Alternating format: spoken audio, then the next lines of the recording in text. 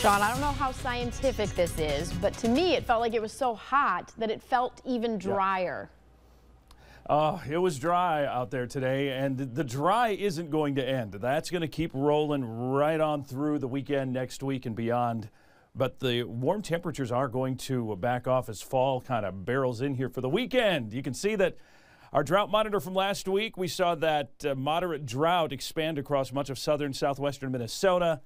The new drought monitor's out today, and it's not good news. We expected it, but the news isn't great. Look at that. Big expansion of the TAN, which is the moderate drought.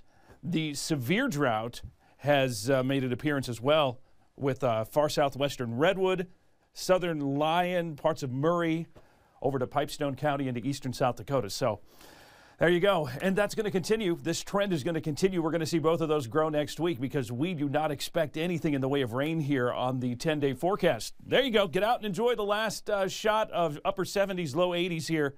We're going to start to see the cooler temperatures and some of the colors arriving as fall makes an appearance, and this time sticks around for a while. 78 south wind at 8.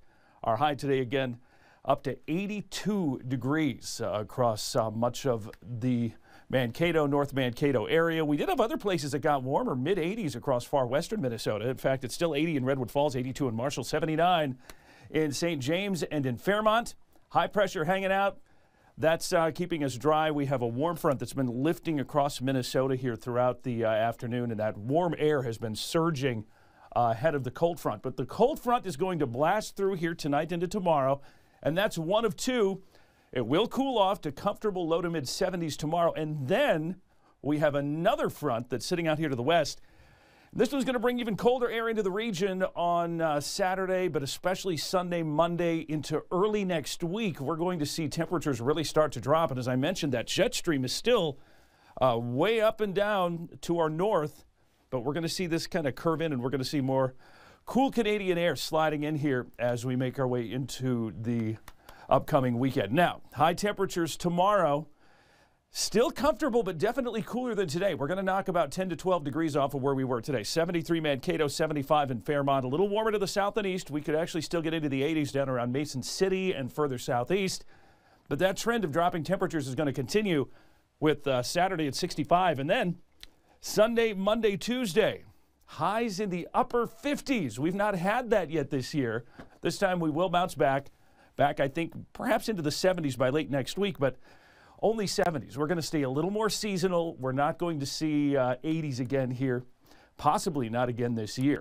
Frost freeze risk, a bit of one Monday, pretty good shot on Tuesday as temperatures drop into the upper 20s to low 30s on Tuesday morning.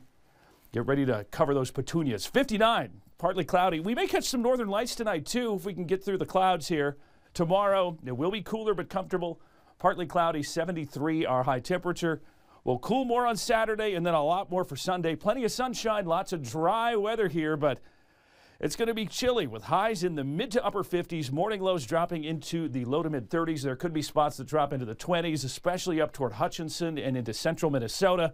And then we do bounce back, talking highs back in the 70s by mid to late next week. The following weekend cooling a little, but still fairly comfortable fall weather here, but dry on the 10-day forecast. Stacey, back to you.